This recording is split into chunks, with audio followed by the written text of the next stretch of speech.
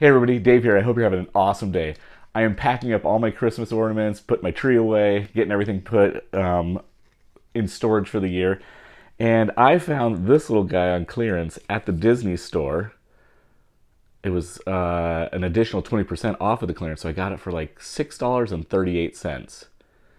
Little Grogu in his pod. The thing is, I hate the color. Ugh, it's so ugly. So I think what I'm going to do is paint this out to look like it should look and in full color. So come on, let's do it.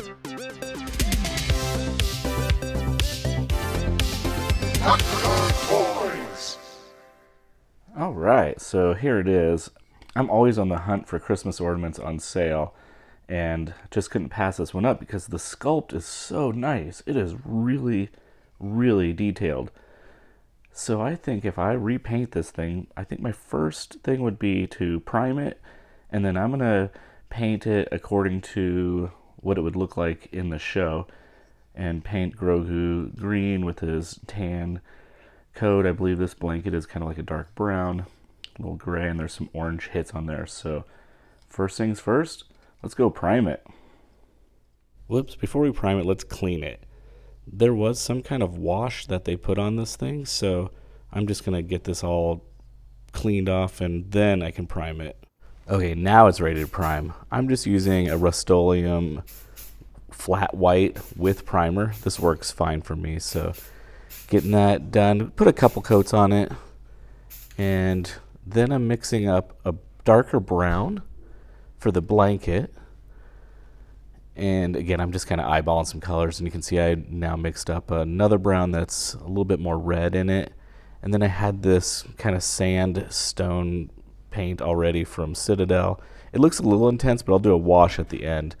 Then just putting some of the little orange reflector paint on there. This is literally just an orange with a little bit of yellow, and I kind of just mixed up my own color. Again, just kind of eyeballing it. I don't think you can see it in this video, but I did paint the inside. Oh, you might be able to see it there. I painted the inside. Now, the mold actually had a couple little air pockets on the lip, the nose, and the eye. So I want to try and fix that. What I'm going to use is this Tamiya putty. It's a model putty. And I'm using a razor blade here, and I'm just kind of dabbing in that little pocket where the air hole was. There was a little thing on the nose. So I'm just putting a little glob on there. It's a little messy now, but I'll clean it up with the razor blade. And I did use some fine grit sandpaper to clean that up. So that's looking pretty good. Now it's time to get painting the head. I'm used to using this aquamarine and this spring green paint. And again, I'm just kind of mixing it up, eyeballing it. I did add a little bit of white and started brushing it on. And I think it's looking pretty good. I did adjust it a couple times and go back and forth, but I'm kind of liking this. He's a lot more teal than green like the traditional Yoda, so just kind of working through that. Now the eyeballs, this kind of is really fun to me. I love super detailed work, so unfortunately my camera was out of focus when I did the other eye, and I did the really fine detail work around the edges, but all in all it turned out pretty nice for super small work. And then in order to put the highlights on, I'm just going to use the tip of a razor blade, and I dipped it in white, and then you just touch it on there, and then I'll do it again here. But because I've already dipped on the first one, I didn't quite have enough paint, so I just flipped my blade over, and now I got some nice highlights. And now I'm just doing a wash. You know me, I love my Citadel Nuln oil. This is actually, the Nuln oil is black. This Citadel wash is a brown wash, so worked pretty nice. And then I just dabbed it all off because the pot isn't a pure white, but it's not really gray, so I think it's more just grimy. So that worked out pretty nice. And then I'm putting the metallic highlight. So I'm using this Tamiya silver metallic and just really dragging the brush on the edges of these ridges, and it works really great. And then actually get yourself an old crusty brush, and you can brush out most of the paint and do what's called dry brushing, and that looks really nice. I think it turned out pretty cool. Then let's see, Oh, so I got done and I forgot to paint the pink in the ears, and I tried hand brushing it. It wasn't working, so I thought I'll have to break out my airbrush. I don't love the airbrush because it's so much work and I'm not really good at it. You have to clean this thing, and you can see it's just, I'm not doing a great job. And I thought, oh, I'll put a little rosy on the cheeks. So the right cheek worked out pretty great.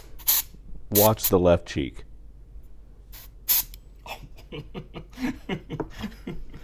Yeah, that's kind of a bummer. So I went back in, I mixed up some more paint, and I kind of just dabbed it and brushed it all on. And after, a couple minutes of massaging it and repainting it multiple times, it turned out okay. So all in all, pretty cool paint job. Okay, Grogu is done, and I think he looks pretty great. I actually have a Hallmark ornament that is the child in the pod, and I kind of like mine just as much, or maybe a little bit better. But a funny story, I was kind of done with him, and I was carrying him through the house, and my daughter looked at it, and she's like, "Hey, Dad, can I give you some criticism?" I was like, "Oh no, what?" She's like, "The head is way too green." And I knew it, but I was trying to let it go. So I went ahead and repainted the head. I didn't show you. All I did was I did the same green and teal mixture and added a little bit more white. And I just repainted it, and it worked out pretty nice. So let's take a look at the before. I'll do a 360 turnaround of the before, and then a 360 turnaround of the after. Turned out pretty cool. If you like this video, don't forget to hit subscribe and like, and you'll get to see when new videos pop up. And as always, it is a great day to be a toy nerd. Have a good one.